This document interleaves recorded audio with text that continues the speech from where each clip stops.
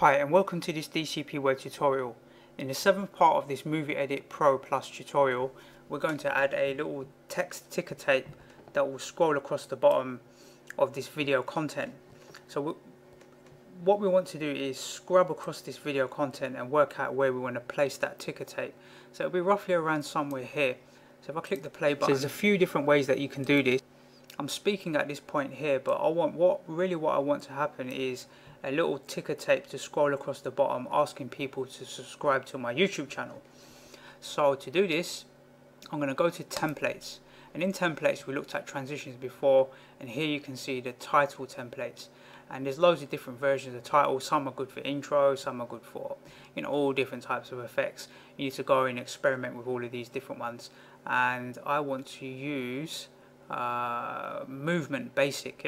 So we click on here, and inside of here we'll have all these different options, and then this is the one that I want to focus on.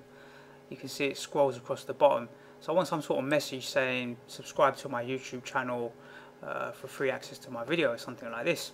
So I'm going to take this ticker, I'm going to drag and drop it below the video here at this position, and then the title editor is going to pop up, and here I want to type in the text. So I'm going to say, don't forget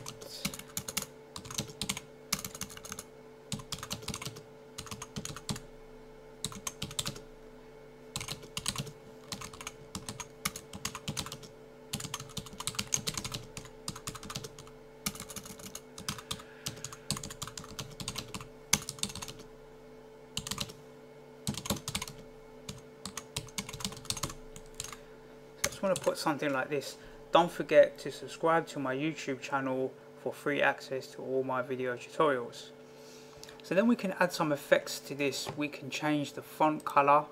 So it happens to be white now. We could change it to a different color. Maybe we'll make it red, for example, so it stands out. So the font will be red.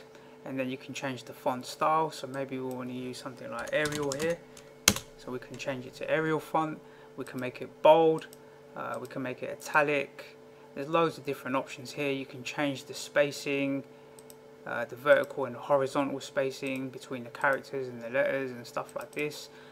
There's loads of different stuff here. You can set transparency and blur effects as well, and whether it has a background color. So you have to really sit down and experiment with these options and select the font size. You can make that a bit bigger possibly, so it's easier to read. So there's lots of different options here for you to experiment with to get that title ticker exactly the way you want it. In this case, I'm just going to make it bold as well so it stands out, and I think I'll make it a bit smaller, the font size. It's a bit too big, so we'll make it around 12 point. So once we've done that, we can tick this red, or we can click this red, this tick option here. We can click that, and then you can see that the ticker has been positioned here. You can move it around the screen, so you can drag and drop it in any position you want. You can have it going across the top just by dragging it up to the top, but in this case we just want to test it, so we'll just click the play button here. So there's a few different ways that you can do this. If you have Adobe tools on your computer, so for me that is moving way too fast to read, so we're going to stretch that out a bit, and we'll move it down the timeline a bit just to get it into the right sort of position. DCP web tutorial. In today's tutorial, I'm going to show you how to convert a Microsoft Word document into a PDF file.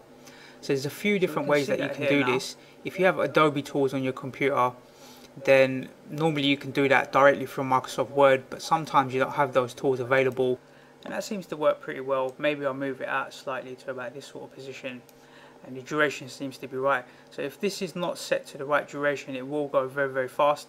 So you need, depending on the text inside, will depend on how wide you want that duration to be. So that's how you add a ticker tape to the bottom. You can go in and experiment with all the other different types of transitions, and there's other types of titling here. So do have a good experiment. Some of them scroll up and down. So like at the end of a film, sometimes you have all the credits. Some of them are good for that. Some of them are good for intros.